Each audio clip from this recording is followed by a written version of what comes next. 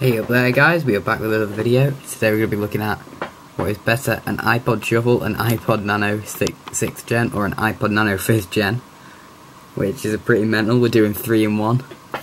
We usually do 1 on 1, but this time it's 3 in 1, which is pretty mental.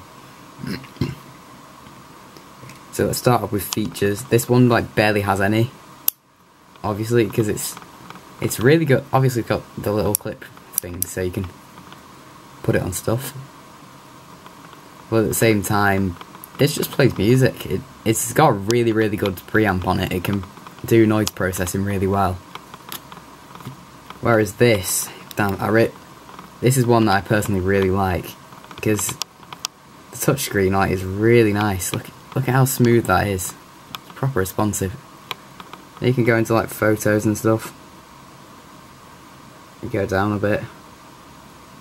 Look at that, it's amazing.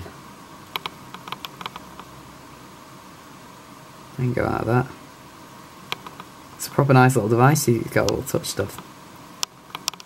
Yeah, so that's pretty nice. It can show images, it can do fitness, it can do clocks, it's amazing. This, on the other hand, is pretty mental. It has a camera.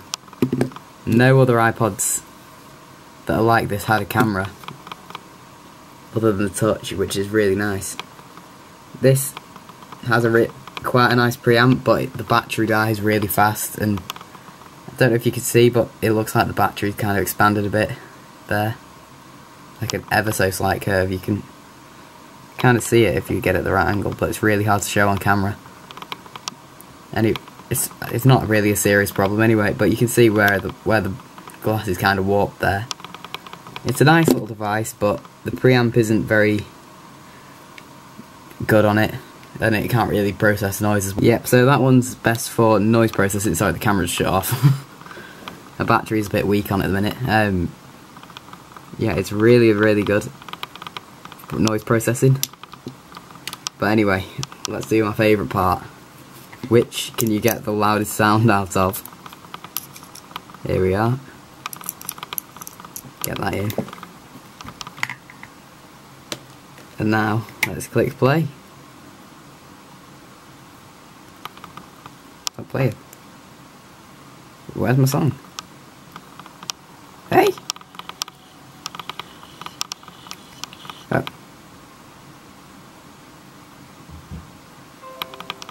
Where's my song? There it is. That is proper loud. Have a listen to that. That is right up close to the mic there. Now for the 6th gen. See how loud this can get. I have a feeling this is going to be really loud. Here we go.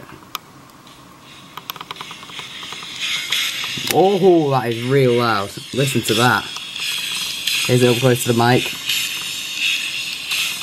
Jeez. That is a real loud one, that is. Jeez, man. Now let's get to this one.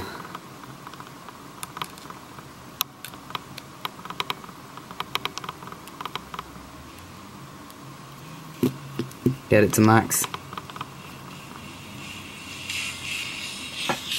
Bit quieter than the 6th gen here, isn't it? There's it up close to the mic. Still pretty loud though. Alright guys, so that was all of the headphone noises. That was pretty mental.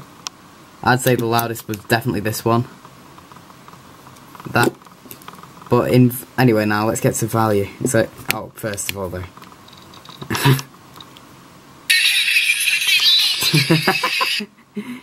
Jeez, man. So all of these, the most powerful, the best one I'd say is this. So I'll shove that there.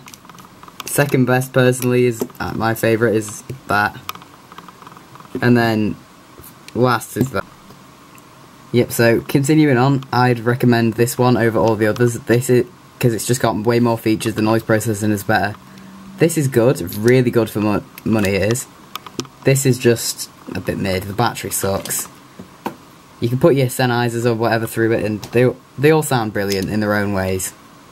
But the noise processing on this is crash. Yep. So anyway, guys, that's what I'm thinking of this. always go for that one. Anyway guys, hope you enjoyed. Hope this video was helpful in some way, or you guys enjoyed it. In the next one. Cheers guys.